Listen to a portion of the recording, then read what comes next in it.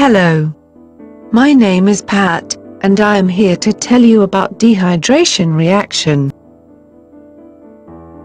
In chemistry and the biological sciences, a dehydration reaction is usually defined as a chemical reaction that involves the loss of water from the reacting molecule. Dehydration reactions are a subset of elimination reactions because the hydroxyl group, O, is a poor leaving group. Having a BRNSTED acid catalyst often helps by protonating the hydroxyl group to give the better leaving group, O2+.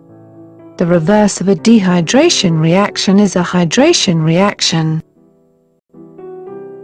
Dehydration reactions and dehydration synthesis have the same meaning, and are often used interchangeably.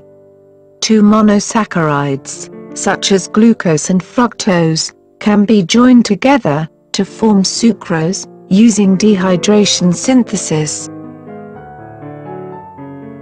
The new molecule, consisting of two monosaccharides, is called a disaccharide.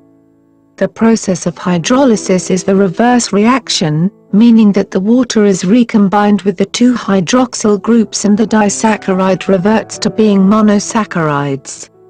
In the related condensation reaction, water is released from two different reactants.